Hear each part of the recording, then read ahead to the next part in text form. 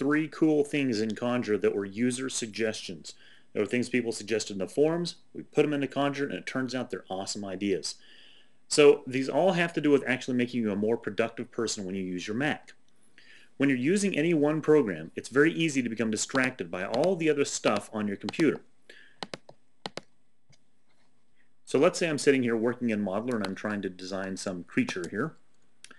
And I have my reference material over here, and so I open that up, got my window open over here. I have a bunch of other stuff here in the background, and of course my actual files here on the desktop, well, I'll just keep them open in this little window here. So now realistically, at this point, the total area of the screen that is devoted to what I'm doing is smaller than it should be. You've got all this extra stuff laying around. Now I can hide other stuff. Whoops, did that wrong. I can hide other stuff, but that doesn't necessarily fix the problem because my reference material disappeared. Okay, there we go. Now I've got my reference material and I've got my, well, I still have some of the desktop bleeding through here, and there's no particular need for that right now.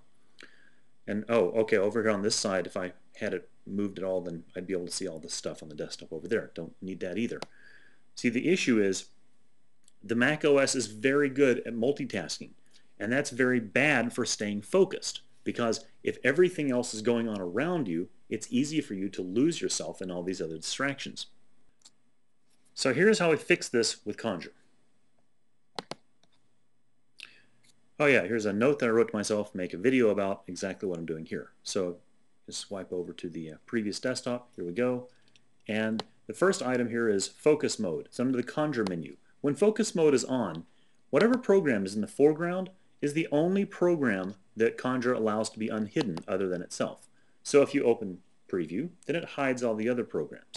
If you open iWeb, it hides Preview. If you open Modeler, it hides iWeb. See how that works? No matter what program you're in, it's going to hide everything except your Conjure desktop. The second thing is you might actually want to hide objects on your desktop when you're in another app, so you can just see your cool backdrop. So now when I'm in Photoshop, all I see is the cool backdrop, and I don't see all the stuff on my Conjure desktop. And the last thing is sync mode. This allows Conjure to act as a true desktop and less of a cutting board slash sketchbook slash everything application. To unsync it, all you do is go back up there and you select Sync Conjure again. That's it. Try Conjure, conjurebunny.com. I think you'll love it.